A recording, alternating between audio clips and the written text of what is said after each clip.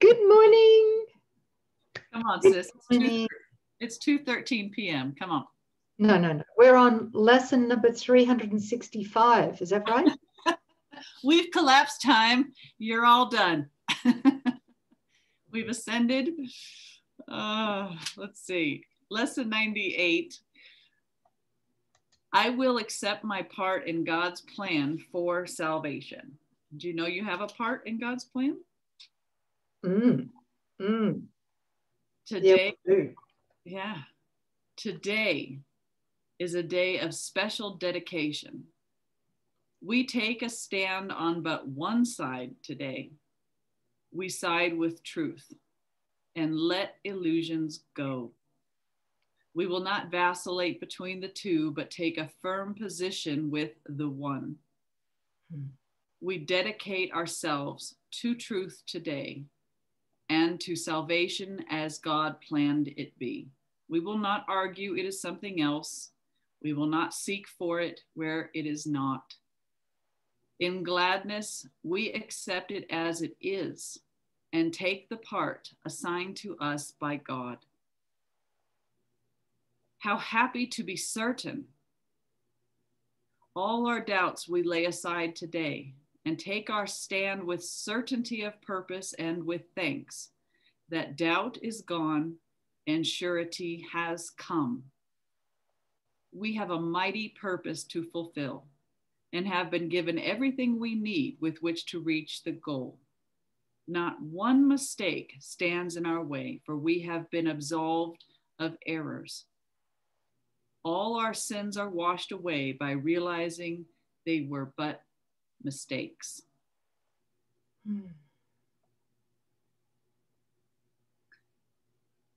The guiltless have no fear, for they are safe and recognize their safety. They do not appeal to magic nor invent escapes from fancied threats without reality.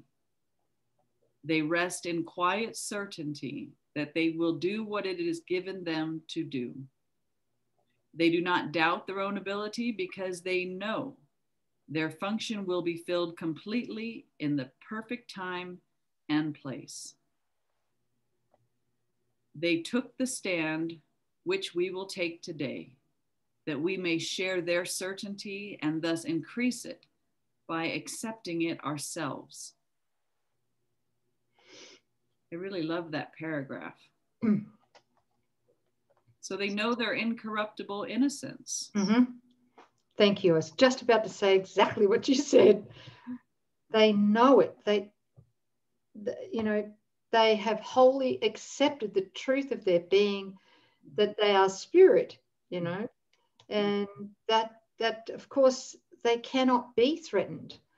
We can't be threatened when we know our incorruptible innocence. It's impossible. It's only when we believe that we've sinned, that we're guilty, and therefore we expect punishment, right? So that is really good. And he says in paragraph 2, he starts off by saying, how happy to be certain, exclamation mark. Right. And he says, all our doubts we lay aside today and take our stand with certainty of purpose and with thanks that doubt is gone and surety has come. We have a mighty purpose to fulfill and have been given everything we need with which to reach the goal. Not one mistake stands in our way, for we have been absolved from all errors, right? All our sins are washed away by realizing that they were just mistakes. That's it. Okay. So to me, and sis, help me, please. Hopefully I'm on the right track. But for me, that tells me that our salvation, let's talk about this. This is big, right? Our salvation is given us in every single instant. So even if we've been tripped up, or if we're in the midst of an ego backlash, perhaps maybe a very vicious ego backlash, we can go to this place. We can, in any instant, decide to join with Holy Spirit and observe what's happening. In other words, ask ourselves, who is experiencing this? Is this the ego? Or is this me as God's child, God's beloved child? Which one is it? Right? That's right. And then if it's the ego, we can immediately forgive it, because that's our purpose. That's where our certainty comes from. That's Our right. certainty always comes from our desire for salvation, which means our desire to remember what our function is, our soul function, which is forgiveness. Mm-hmm. Forgiveness that we fell for the temptation to believe that we're the ego and that we're suffering. Right? Yes. Thank you. That's where the certainty comes from. So in other words, very simply, where I'm at right now is that I do desire to remember in every instant, especially when I'm tempted, I desire to recognize what this is for. Yeah. So if somebody triggers me, which is very rare, but if the body triggers me, yeah, I go, oh, I remember what this is for. Yes. This is for forgiveness. This is for me to accept the atonement, which is to accept that he's already healed it. Yeah. It's an opportunity, right? For every moment, like you said, it's an opportunity for salvation. It's just that you're at choice point when there's something there. It's, in any moment we can forgive it. And the forgiveness is, I'm mistakenly identified with this story. And if I'm spirit, which was the previous lesson, that's not me. That isn't me. I have a choice to either identify with the mistaken belief or identify with the truth as God is telling me I am. And in that recognition of guiltlessness, I just love these promises. You don't need to appeal to magic. There are no magical thoughts. You know that, God is your life. You're sustained by the love of God, that you get to rest in quiet certainty, that you move without any doubt because your ability comes from him, that everything is already arranged for you in the perfect time and perfect place. That's just being lived by God. That's in the flow, I like to call it. And everything is miraculous and you can't suffer lack and there's no sacrifice in it, literally. These are beautiful promises. Statements of fact. This is how we are in our truth. When we're not sleeping, this is our reality. And I think when I'm talking about temptation of the ego is when we really fall into the trap of believing that we need to solve a problem, that there is a problem and Right. it's real. Yes. And we need to solve that problem. And a big thing is that we first want to understand the problem, right? Yes. That's a big pothole to fall into, because Jesus says there that there is no understanding in darkness. It's impossible. That's right. You can only understand in the light. That's Christ's vision. But how do we get to the light? Through forgiveness. Yes. So it's not about solving and manipulating stuff at the effect level, the body and relationships and stuff like that. It's actually about going, okay, I want to understand, but I recognize the ego can't understand. And instead I want to forgive. And it's in the forgiveness that the dawning of understanding occurs. And we will be moved by Holy Spirit to do at the form level whatever we need to do, but it'll come from love. It won't come from confusion, manipulation, fear, and, that kind of stuff, right? Right. So, yeah, it's a very different way of seeing. Forgive first, and then we'll understand. And it's the only way to see, because if you are seeing a mythical problem and you do think you know what it is and you are off to try to fix it, you're not seeing, like you said, you're trying to see in the darkness or give meaning in the meaningless. And it's about drop it. Abandon ship and turn around. Forgive it all. Forgive it all. You know, ego says you can't do that. Yes, you can. You must. And start asking your right mind, Holy Spirit, you know, what is this? What is this for? What is the truth here? Okay. Am I on paragraph 4? You, yeah, I think so. Okay. In a minute.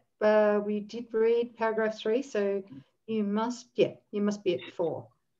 They will be with us. Who? Those who took the stand, those who have already done this, the guiltless. Good. Just stop checking. Did I get an A? Did I get the answer right? Okay. You got an A+, love. They will be with us. All who took the stand we take today will gladly offer us all that they learned and every gain they made. So you're saying we're not alone, right? No. Okay. Those still uncertain too will join with us, and borrowing our certainty will make it stronger still. Oh, I love that. Mm-hmm. Great. While those as yet unborn will hear the call we heard and answer it when they have come to make their choice again. Can we Sorry, sis. Yeah. I remember reading this many, many years ago going, oh yeah, all right. That's a bit weird. But yeah, right. Is this the right course for me? I'm not sure. It's so beautiful. It's this big, you know, the interconnectedness of it. Those who seem to be a little further in their trust, you know, join with us as we accept our part, and those who have not yet even been born, you know, will join with us when they come to that place of having to, you know, deciding and choosing again. All the God's certainty just spreads out. Yeah. So this is what dropped in for me, if we could just talk about it for a second, is that we won't go in too deeply yet, but when a child is born, the child is born with amnesia, right? Mm-hmm. Of its only purpose, which is its only function, which is forgiveness. Yeah. And undoing the personal self, the human aspect, right? Yes. So instead what happens is that the child is raised to be a bigger and better ego as it grows up. Yeah. Okay. So when I read this, while those as yet unborn will hear the call we heard and answer it when they have come to make their choice again, that really warms my heart deeply, because what I'm feeling in this is that we are helping those souls, or those individuals seemingly, to remember their purpose, their function, right? How big is that? It's just a big one for me. I know. Really big one. It is a big one. Yes. Thank you. But he says, we do not choose but for ourselves today. But making that decision for yourself has holographic implications. Will have an effect holographically. So that's why I will accept my part in God's plan for salvation. Let's see. Keep going here. Yeah. Is it not worth 5 minutes of your time each hour to be able to accept the happiness which God has given you? Is it not worth 5 minutes hourly to recognize your special function here? Is not 5 minutes, but a small request to make in terms of gaining a reward so great it has no measure? You have made 1,000 losing bargains at the least.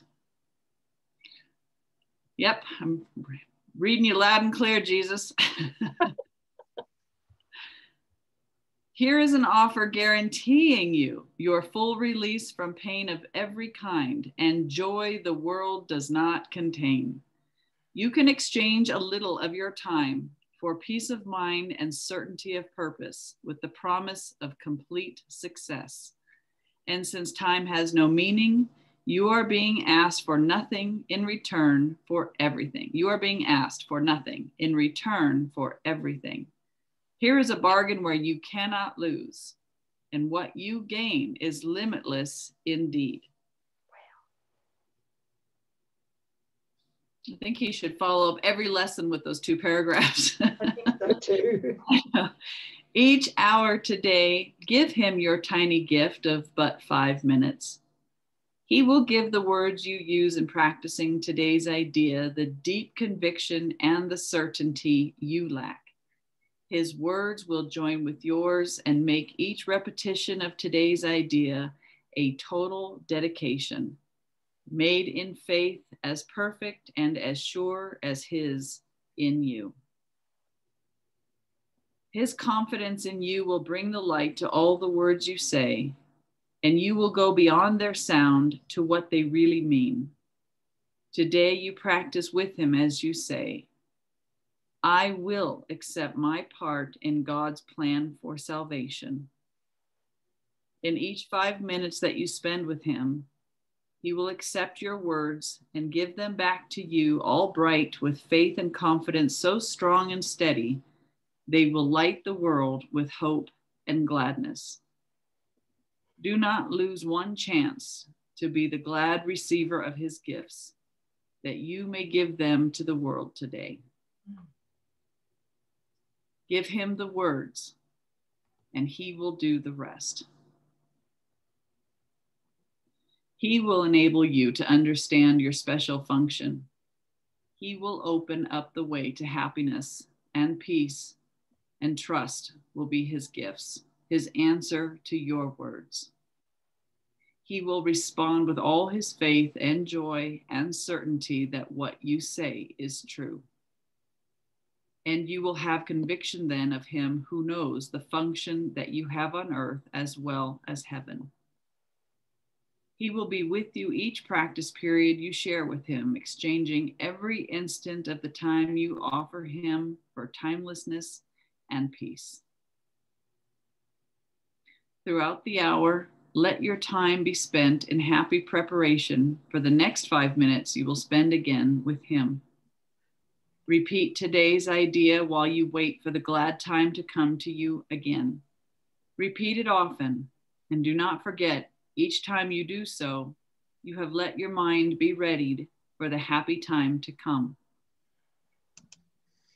And when the hour goes and he is there once more to spend a little time with you, be thankful and lay down all earthly tasks, all little thoughts and limited ideas, and spend a happy time again with him. Tell him once more that you accept the part that he would have you take and help you fill. And he will make you sure you want this choice, which he has made with you and you with him.